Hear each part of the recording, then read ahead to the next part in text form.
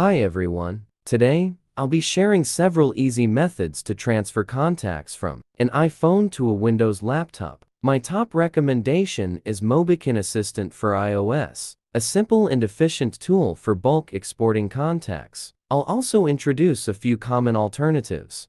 Method 1. MobiKin Assistant for iOS. MobiKin Assistant for iOS is a professional data management tool that allows you to quickly export contacts from your iPhone to your Windows computer. Go to the official MobiKin website, download the software, select the Windows version, and install it. Open the software and use a USB cable to connect your iPhone to your computer. On your iPhone, tap "Trust this computer."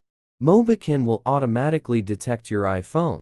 On the main screen, select the Contacts option. The software will scan and display all your contacts. Choose the contacts you want to export.